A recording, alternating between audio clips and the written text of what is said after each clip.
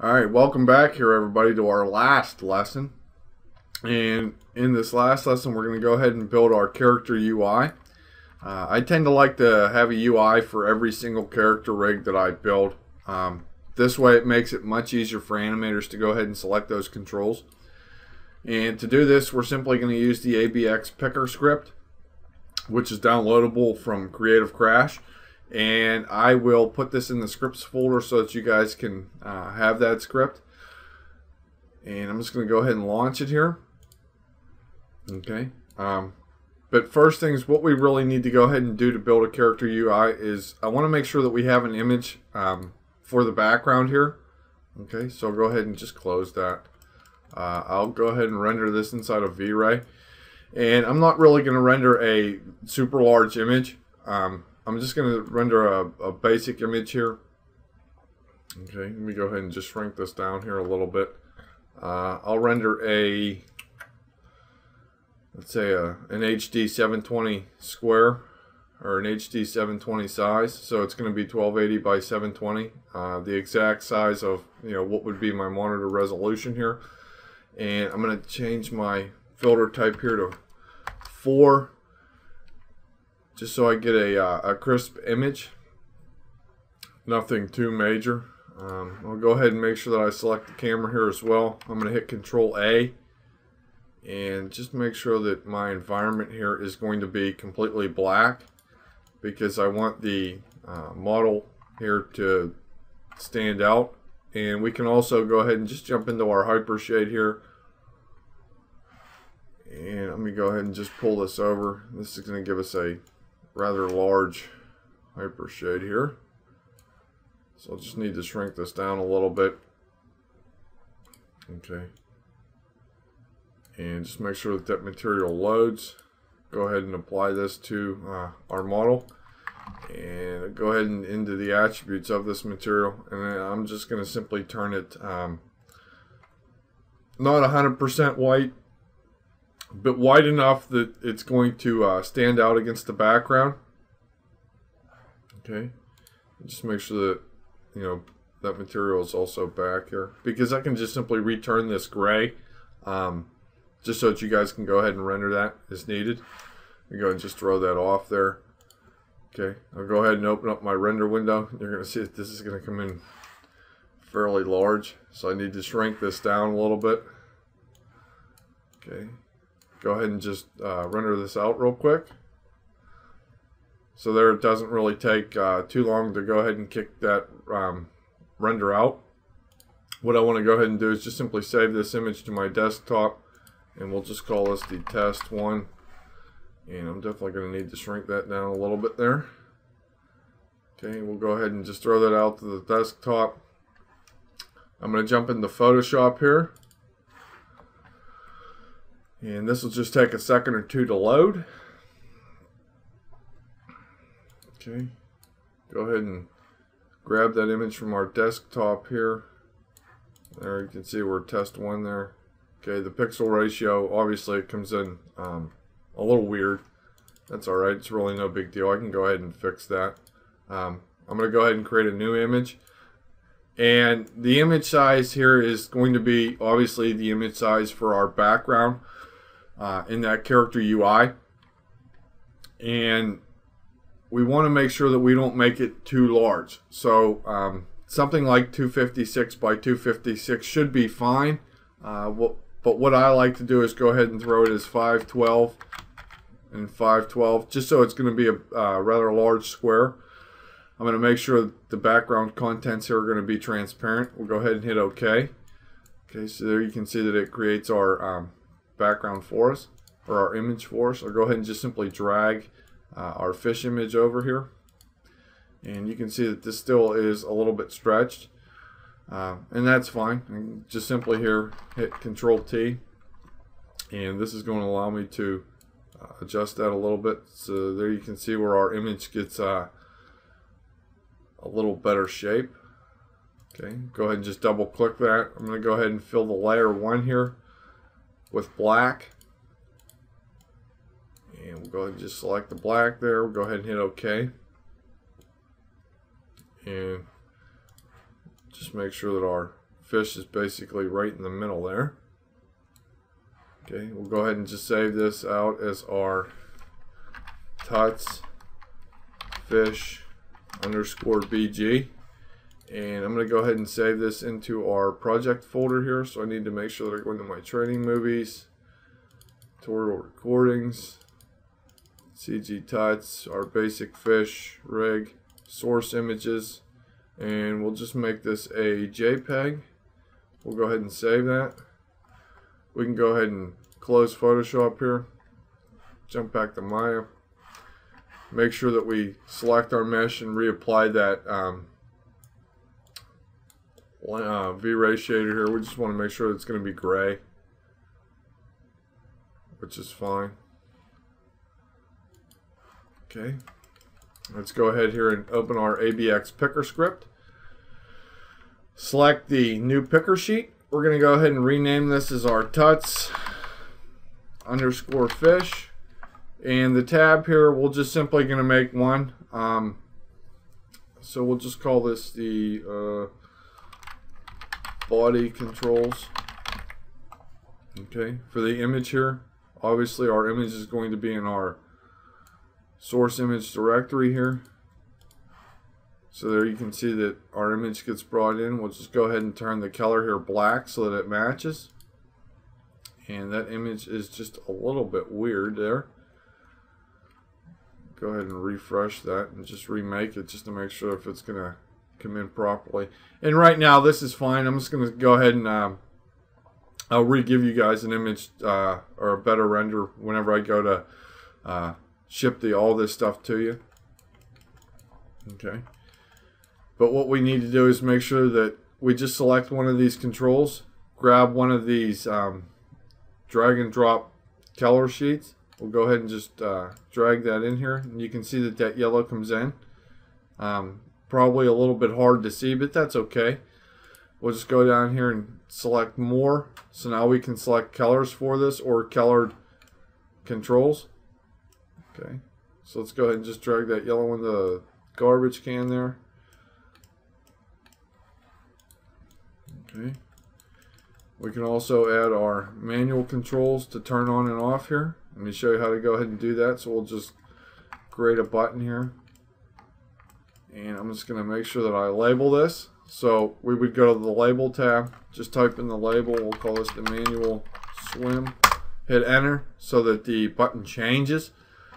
And just drag this middle mouse, drag it to there. So now you can see that this is going to be our manual swim. But this isn't going to have a command function on it. This is just mainly to be show you that we can have the manual swim labeled here, and then we'll put an on and off button here. Okay, let's go ahead and grab a color button. We'll just drag this in,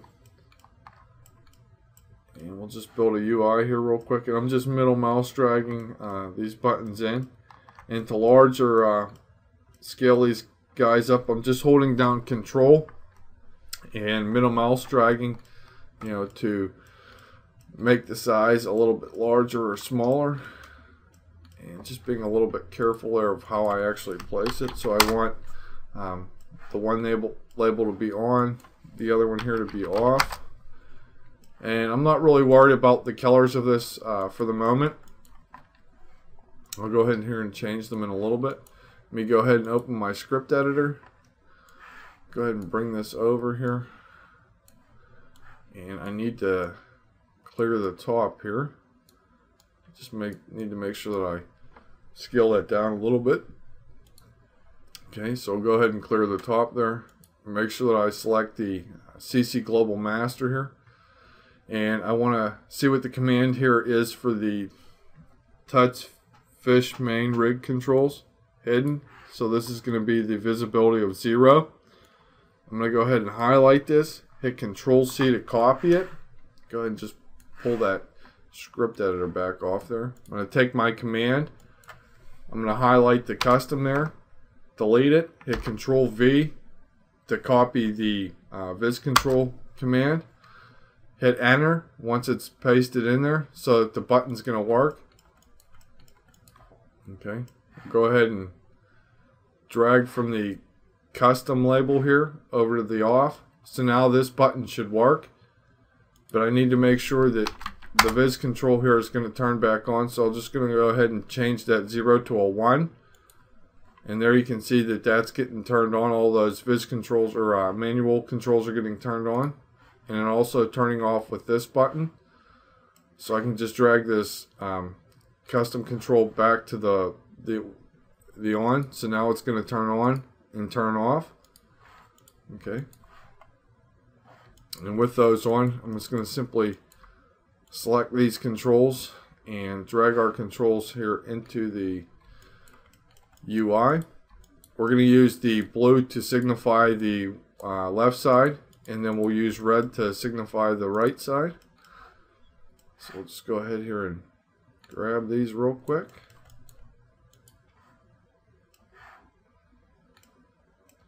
I know that image here in the background is bad. Don't worry, I'll go ahead and change it for you guys before I ship all this stuff out. I'm just using this as a showcase.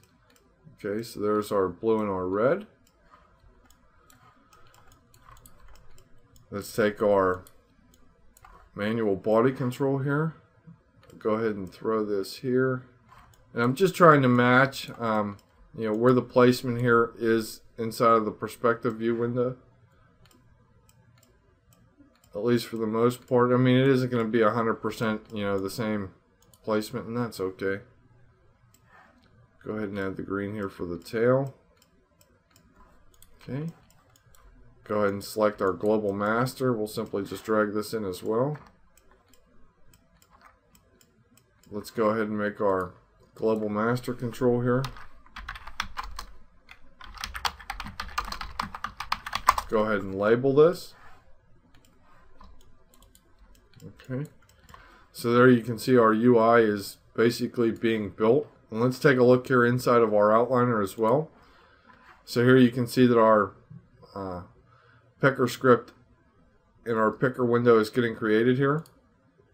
So if I go ahead and select this and hit Control G, I'll just call this the character GUI window. Oops, I actually renamed it wrong. And with that selected, I'll just simply shift select the global master control. I'll go ahead and hit parent there to parent that control to it, or that window to it. And just making sure that I'm constantly going to save the picker sheet here. Okay, let's go ahead here and change the color. So what we need to go ahead and do is just middle mouse drag the color onto our already created button. You're going to see that it's going to change colors. To signify the on and off, I'm going to use green and red. So green would be on and red's going to be off. Go ahead and make sure that we save that as well. Okay. We can also do a smooth control button here. So what I want to go ahead and do is just turn those manual controls off. Go ahead and just create a new button here. Just make sure that this is going to be a little bit large. So I can put a label on this, and we'll call this the smooth levels. I spelled that wrong. I don't know, today I seem to have actually a spelling problem. Go ahead and put that there. Okay, let's create 3 buttons for this. So we need the green, which would be the animation level, yellow, which would be the rendering level, and I'm just trying to match that up properly, or the red, which will be the close-up, and it's going to be much like a stoplight. And we just need to make sure that we grab the commands for that smooth level, and to do that we'll just simply select our global master, make sure that we bring back our script editor over, go ahead and clear the top here. Okay, so the smooth level is going to be 0. Go ahead and just highlight and copy that line of code into our command window. For this, go ahead and highlight the old code that was there. Just make sure that that works. And we'll go ahead here and just make sure that that works as level 1. And I'm going to make sure once I set all these that this is going to work completely. So those buttons will all work. Let's go ahead and just double check to make sure. Okay, so there you have our smooth control button works as well. And like I said, I'll go ahead and change this for you guys. But this concludes our tutorial on how to rig a fish inside of Maya. This is, transferable. You can see that I'm using Maya 2011. This is transferable over to Maya 2014 or any other version of Maya that you're using. I know Maya 2014 is out now, and it's been out for a while, so all this stuff, really transfers over. I'll make sure all you guys get all these scripts that I used here, which are just the ABX picker script, the control script, and I think that's it. Definitely keep an eye on the website for more tutorials to come in the future. I definitely hope you guys had a lot of fun watching this tutorial. It's been a lot of fun creating it for you guys. And I'll make sure that you guys get all these, or make sure that you guys get this rig as well. So thanks for watching, and definitely keep an eye on the website. So see you later.